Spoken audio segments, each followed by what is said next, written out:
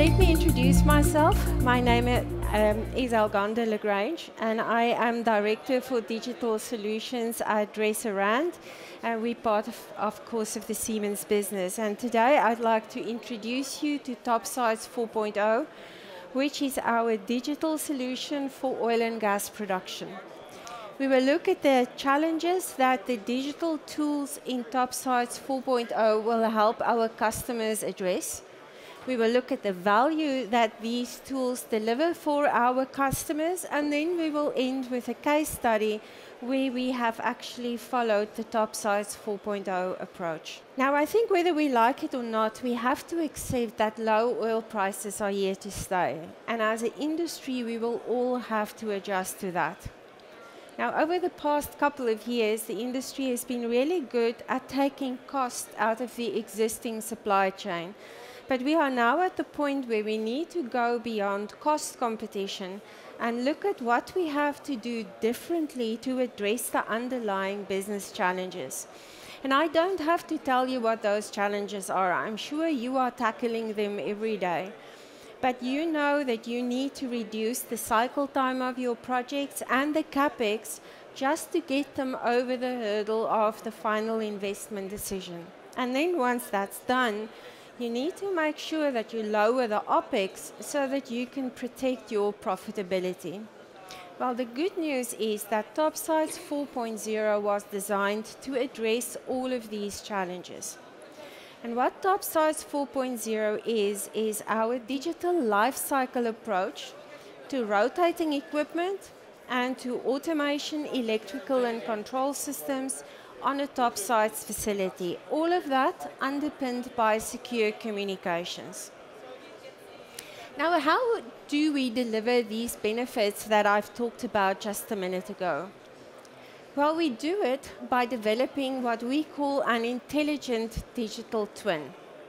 But what does that mean? I mean, you've walked around here. I'm sure you have heard a lot about digital twins for the last 2 days, but I'd like to make this quite practical. Well, it starts during the concept and the feed phase, where we work together with our clients to jointly optimize the design of the process plus the high capital cost rotating equipment so that we can optimize the design of the facility.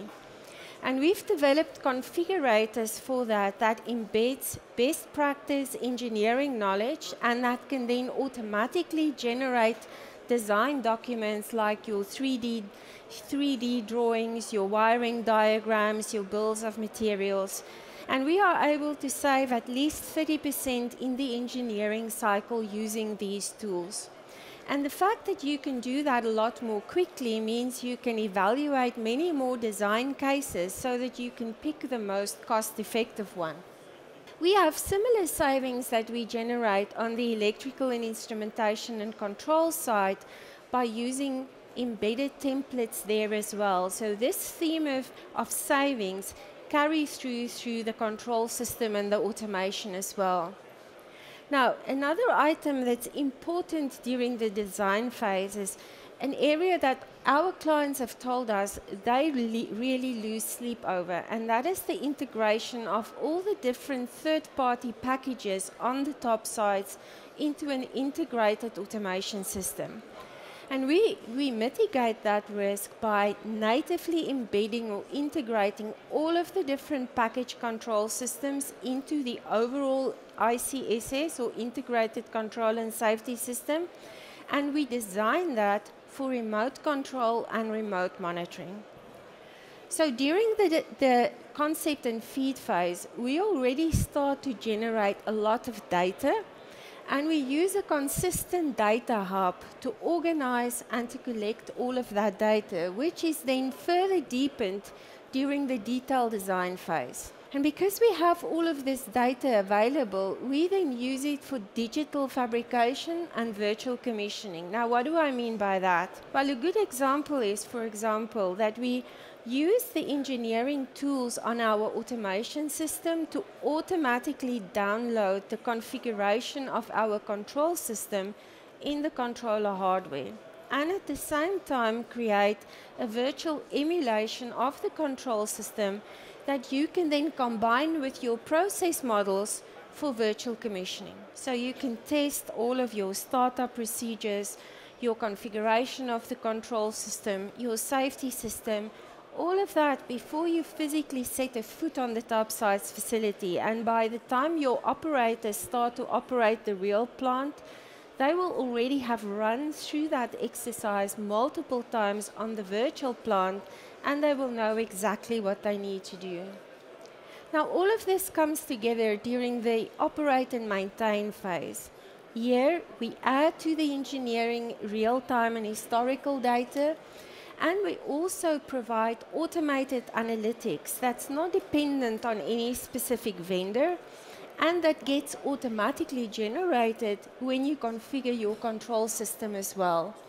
And the lessons that you learn during the operate and maintain phase then gets fed back into the concept and the design digital twins for ongoing improvement. Now, having all of this data in a data hub, that's one thing, but how do you as a client then use it, and how do you gain benefit from it? So for an intelligent digital twin, there are really 4 components that you need. First of all, you need the process twin, which is a virtual representation of both the process and the control system and how they interact with each other, so that you can be sure that whatever action you take on the process simulator will accurately predict what will happen in the plant. So as I said before, you can use it for startup testing, for commissioning, training, and you also use it during the life cycle of the process to run what-if scenarios. So that is then the control system and the process itself. But you also need a digital twin of the plant, a 3D representation of your entire facility that you can navigate through, but not just navigate, you can also get contextual data that is relevant to you. So if you, for example, click on a pump, you are able to see the engineering data, the real-time operational data, and the maintenance data related to that.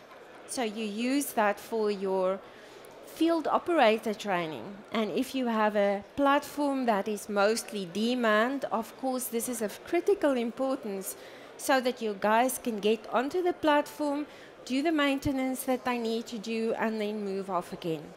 In addition to the process twin and the plant twin, you also need intelligent monitoring and analytics so that you can see what the condition of your process and of your plant is. And then in cases where you need real in-depth understanding, that is where your OEM services come into play. And here the OEM can then access the data, and they can provide you with predictive analytics and advice on what you need to do to resolve whatever issues you are picking up on your facility. Now in future, Siemens Minds here will be the single portion through which you can interact with all of this. But the message I'd like you to take away is that we can develop this digital twin today. This is not some future vision. This is a deliverable that we can generate as a standard product deliverable today if we can engage with you from the concept phase working on your project. Now, what does this all mean for our clients? This is all good and well to show the good things that technology can deliver. But we've developed some real savings on real projects, and I'm giving you some examples of that here. And this is with what we can deliver today. There's still a lot that we can add in the future, and I'm sure that we will see still huge strides going forward as we enrich the capability that we have on offer. But we said before we can reduce cycle time, CapEx and OpEx, and you'll see here some real examples where we've been able to save the customers cycle time by using our design standards rather than having to comply with a very detailed set of designs that were issued by the client. We can shorten the engineering phase with our configurators, as I've already said, and faster time to first oil by using the tools for digital commissioning and by virtually training our control room operators and our field operators. On the CapEx side, there is also significant benefits if we can work together with our customers to optimize the design right from the word go. And because we design it for reduced offshore staffing, you can of course gain by reducing the size of your accommodation facilities. When it comes to reducing OpEx, I think that is where we see the biggest benefit. And that is primarily because we can have fewer people on the facility itself, and because we can monitor the performance of the process and of the equipment real time, and we can warn as the performance starts to degrade so that the operators can proactively take action to mitigate that, and in the worst case, go through a planned shutdown rather than an unplanned shutdown. And we've actually done this before. This is not just me speaking to PowerPoints here. And this is an example of a case study where we have used the Topsides 4.0 approach. We worked on the Eva Arsen field development, and we went live last year on Christmas Eve, on the 24th of December. And we were able to reach steady operation within 1 week. And I don't know about you guys, but I think that's very unusual in North Seas to reach steady operations that quickly. And we were also able to do that with far fewer resources on the facility. And we went live with a fully integrated solution, including the condition monitoring right from the word go, which meant that we were able to take quite a number of people offshore. And the project was so successful that earlier this year, Aker BP entered into a collaboration frame agreement with Siemens to continue providing them with automation systems on their future field developments. And we are in fact starting to work with them on the next project now. We've also been engaged by them to enter into a study to further demand the facility with the intent of finally reaching a fully unmanned platform. Now, that is something we are still working on, and I hope that by the next event this year, we will be able to report out on that. So I think the three main messages I would like all of you to take away from this is that we can deliver benefits from digitalization with Topsides 4.0 today. There's much more that can be delivered in future, but you don't have to wait for the future, and you don't have to wait for digitalization to become something more concrete. It's ready now, and we can work with you now. The second main point is that if you engage with a digital partner from the concept phase of the project, the way we deliver projects become different, and you in fact get these digital solutions at a very minimal incremental cost on top of your standard project cost.